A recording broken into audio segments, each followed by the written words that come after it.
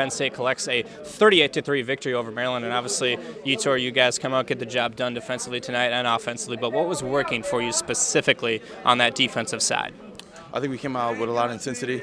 The D-line, personally, we had a goal today, which was not only to win, but to get 2 more sacks. We were sitting at 38, and that's, I believe 44 seasons in a row with 40-plus sacks. So that's a piece of Penn State history right there.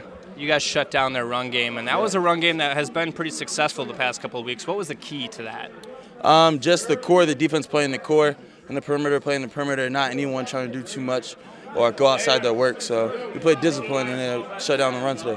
How good does it feel to send off this senior class who is the winningest in Penn State history since 2011? How good does it feel to send them off with a W here?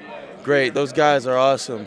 And I know today meant a lot to them. So to send them off on a W going into the bowl game, that's amazing. Appreciate your time. Nice job tonight. Thank you.